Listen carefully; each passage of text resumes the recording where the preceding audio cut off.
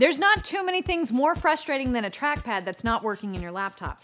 If you're ready to replace that bum trackpad with one that does work, you've come to the right place. Because today I'm going to show you how to replace the trackpad in your 2015 MacBook.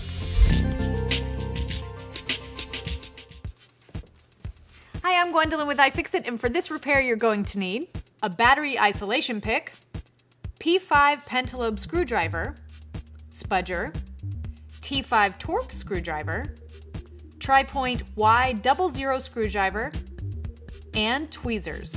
I have all the tools I need, and I also have my magnetic mat. It's not listed as one of the required tools, but I never do a repair without it. It helps me stay organized and keeps me from losing any important parts. Today, I'm working on an early 2015 version of the Retina Macbook. While some of the steps are very similar to other versions of the MacBooks, always follow the step-by-step guide for your specific machine. Not only does the guide walk you through the complete repair, but you can also see comments and notes from other users who have followed it to help you when you do your repair. You can find all our guides at iFixit.com. Let's get started. First things first, make sure your computer is completely turned off and disconnected from any power source. Then flip your MacBook over and tackle the back panel. To do that, we're going to unscrew the pentalobe screws holding it in place. There are 8 screws total, but keep in mind they are 3 different sizes, so make note of that on your magnetic mat when you take them out.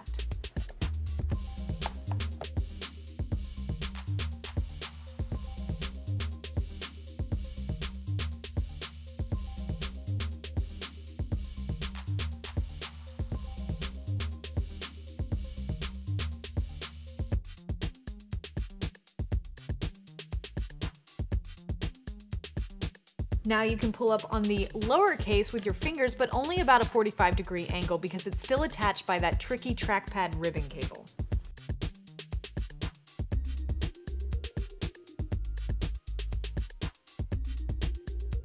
In order to detach that cable, you'll need to hold up the case with one hand and then use your tweezers with the other hand.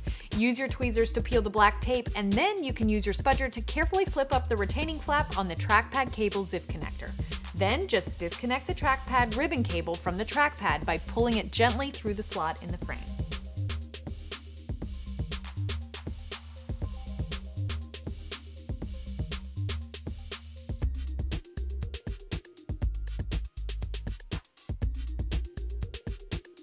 Before the next step, we just need to readjust the computer where the lower case is on the desk and the upper case is propped open.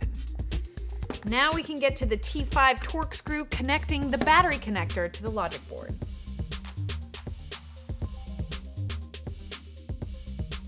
With that out, we can disconnect the battery, and we'll need the help of this new tool, the battery isolation pick. We're going to insert the pick between the logic board and the battery connector.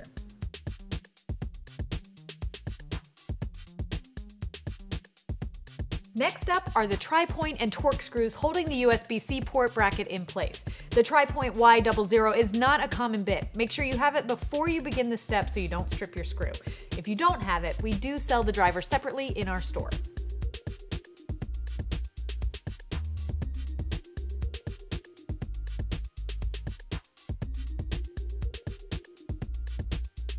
Now you can use the flat end of your spudger to disconnect the USB-C port cable bracket by prying straight up from the logic board.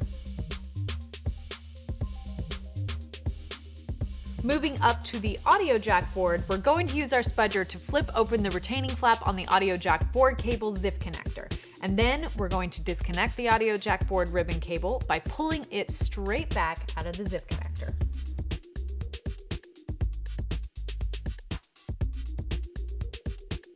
Now we can open the MacBook the rest of the way and lay the 2 halves down flat, being careful of the ribbon cable that still connects them.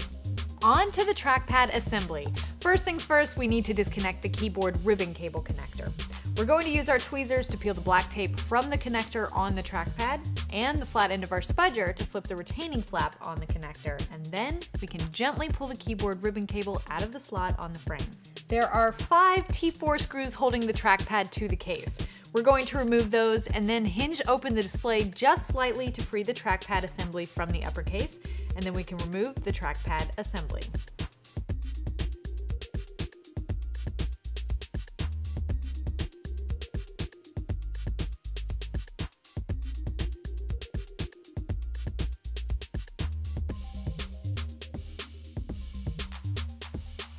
You can find all the parts and tools you need for this repair and many more at iFixit.com, and let us know how it goes. You can find me on Twitter at Gwendolyn Gay, and follow iFixit at iFixit. Don't forget to subscribe to our YouTube channel to stay up to date on all our latest teardowns and repair videos, and give us a like on Facebook at facebook.com/iFixit.